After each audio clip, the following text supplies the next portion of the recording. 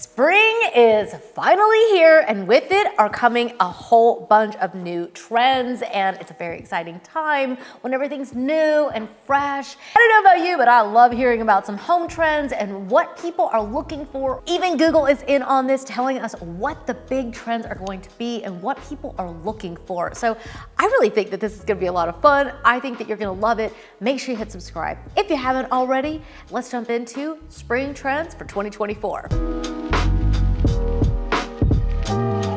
Our first trend is called red theory, and this one has been going crazy on the internet. It's really interesting because we were just talking about red over on the Living channel where we talk about fashion and organization, and we travel with you guys, get it all over there if you're not following the Living channel. But we've been saying that the color red was going to be trending. Red theory is all about adding a single pop of red to any space, and it just instantaneously makes your entire space look amazing. This theory originated, I think I've pinpointed the source back to a TikTok video.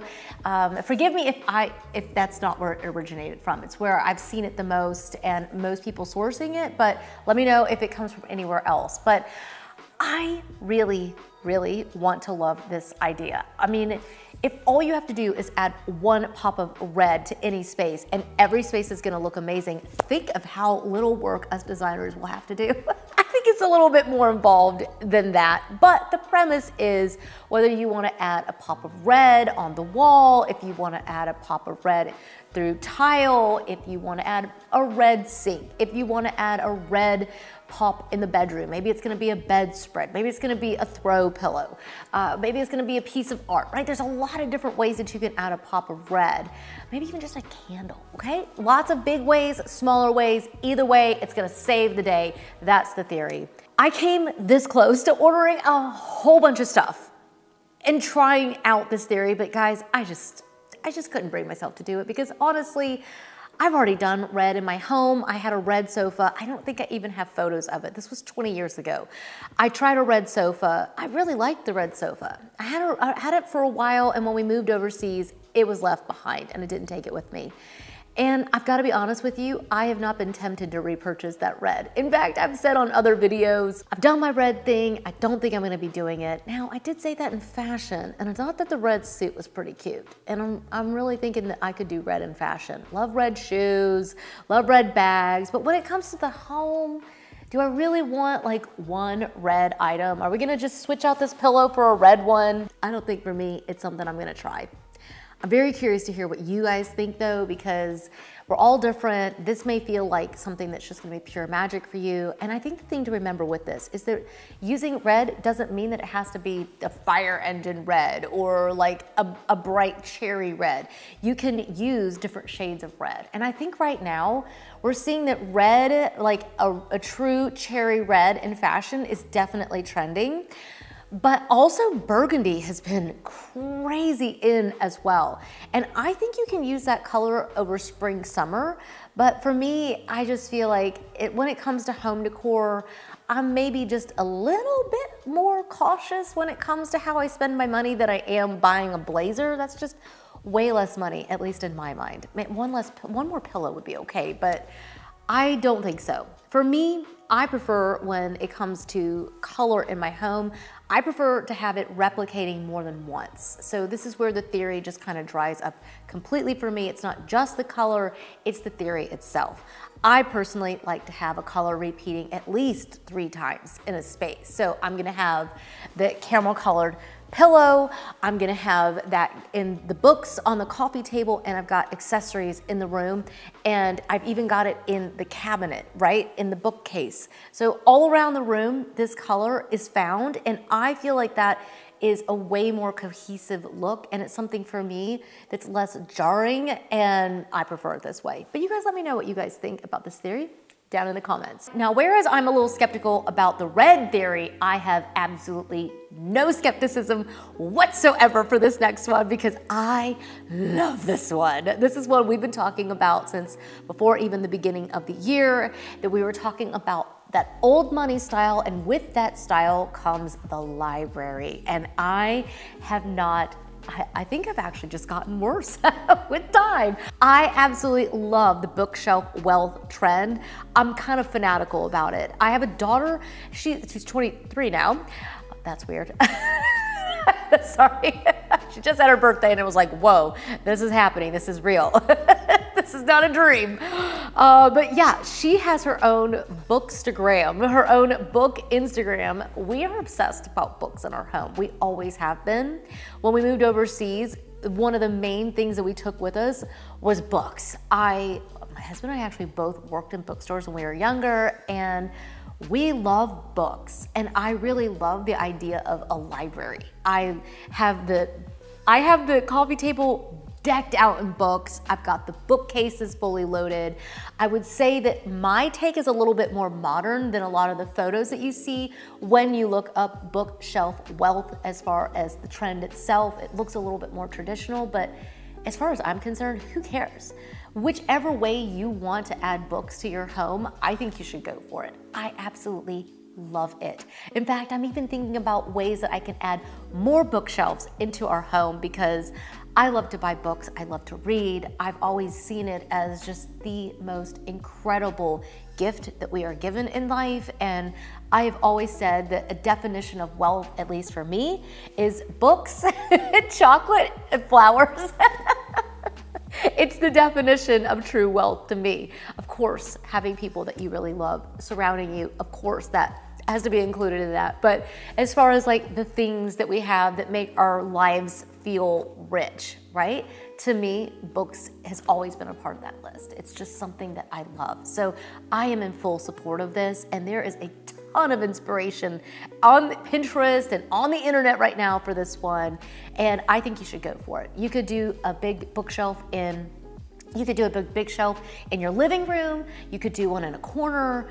A hallway that's just a little bit forlorn is the perfect place to put some bookshelves.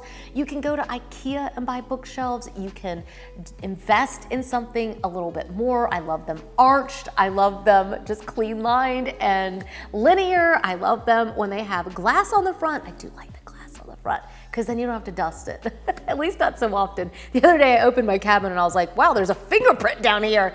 Maybe I need to dust inside the case as well.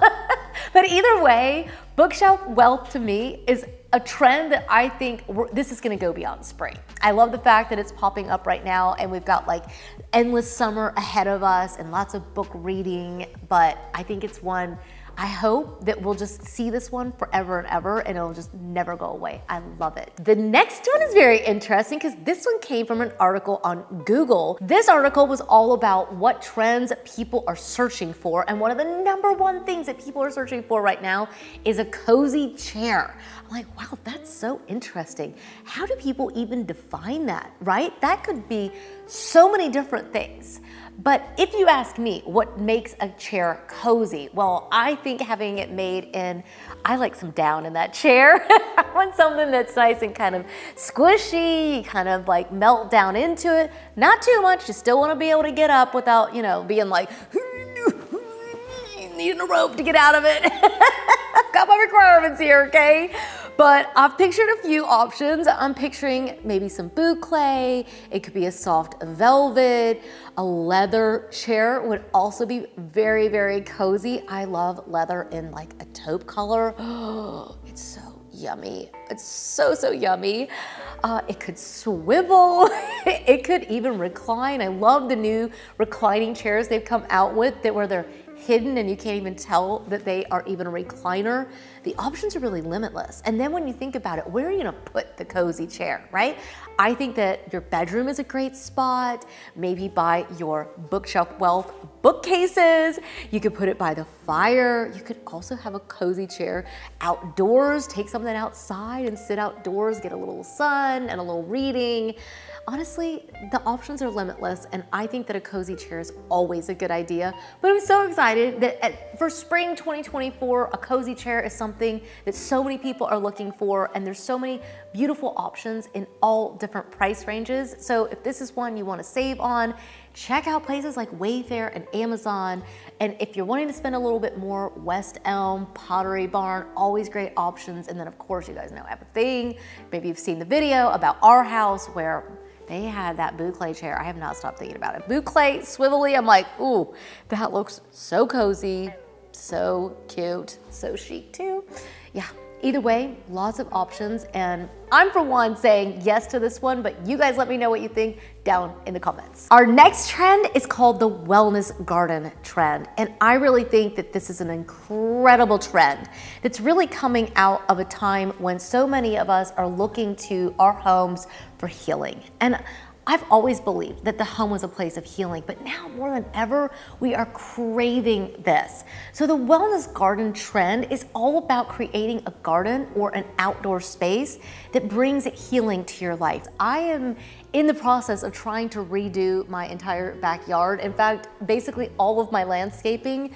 When we first moved in, apparently the homeowners before us over-fertilized the grass. So when we moved in, it was all bright green, and within a few weeks, it was dead. I mean, completely gone. We had a mud pile.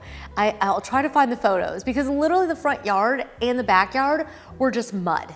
There was nothing left of the grass. And so we've laid down some new sod, but I haven't really gotten out there and redone my garden. So long story short, I'm excited about this trend because it's one I'm personally interested in. And I've been redoing my own landscaping and daydreaming about what I want. It really is all about touching all 5 senses: sight, smell, touch, and taste, okay? All of these are really important aspects of a wellness garden. So when you see a garden and it's beautiful and it's aesthetically pleasing, it brings your soul just so much joy. But when you're walking through your garden and your steps are releasing the scent of thyme, maybe some mint, you run your hand across that lavender and the scent is released, you have fragrant oranges and lemons and the blossoms are blooming and it's so fragrant. This is when I think you really start to tap into all the senses. When you can taste, you're able to pull an apple off of your tree and blackberries, I can't wait for the blackberries to bloom in the garden again this year, and you can literally pick fruit and herbs from your garden. I think that you are touching on something that so many of us have really left untouched around our homes. I don't know about where you live, but here in the US, most of us think of our land around our house as a yard, and we don't really think of it as a garden. So I think there's this huge mind shift happening right now towards our outdoor spaces, and it's one I hope becomes a long-term trend, right? This is not just for spring 2024, it goes so far beyond that. I think also including elements like fire and water in our gardens really just also brings in the sounds, it releases all of the senses for us. And so I think that a wellness garden is so powerful. I truly believe that this is one that we should all be jumping onto. Finally, a micro trend that I think really is just huge is the cherry blossom trend. I got some cherry blossoms last year and I am so excited and pumped about pulling those out. I'll be pulling those out in the next few days. I can't wait. I love this trend. I think that it's absolutely gorgeous, and I think that you can do them. Yes, of course we all love if we can trim off of a cherry tree and have a big branch. I have a pear tree that has a similar look to it. I'll probably trim a branch off of it, but I don't want to trim off of it too soon because it's so pretty blooming in the yard. But the other way around this, if you don't have a cherry tree or a pear or a peach that really give you that really gorgeous bloom, you could also think about just doing some faux options because there are some really good ones out there. And because they were so popular last year, I'm seeing so many more companies coming out with cherry blossoms this year. So I know for sure that Pottery Barn has some really good options. A-Floral has them. I don't know how long the stock will last because they always sell out. But I have to be honest with you, I've ordered some off of Amazon and I have not found any that I would recommend. But I will leave a link for the ones that I think are really, really good. But either way, I think adding some faux blossoms into your home that really look real and are really well done can really just give you this flush of spring, and you can keep them for the entire spring season, and it's not like one branch and it's gone within a few days. I just think that that cherry blossom trend is one that I love. And you could go for a really big vessel, you could go for a smaller vessel. I think that a big display of them, just a nice big spray of them, is just spectacular. And if you go with the faux ones, you're gonna be able to pull them out year after year. So it's always a little expensive buying faux plants, right? It's always like, ooh, yeah, ooh. And then you're like, oh, but then I pull them out year after year after year. These are a few trends that I've been seeing, and I just felt like we just needed to have a good chat about it. I feel like you guys are gonna love them as well. I'm very curious to hear your opinion and your thoughts on these. If you're seeing them in your area, or are these just online, we need the tea. Spill it down in the comments. I cannot wait to hear what you have to say. And thank you so much for coming to hang out with me and talking about home trends. And this is what I love about the channel, is that I found kindred spirits that want to talk about the same things that I love. And I'm like, this is what I love about our community so much. So thank you for stopping by. You make my day every time you do. I absolutely love it. And cheers. I hope you have a wonderful day, and I cannot wait to see you in the next one. Until then, bye-bye.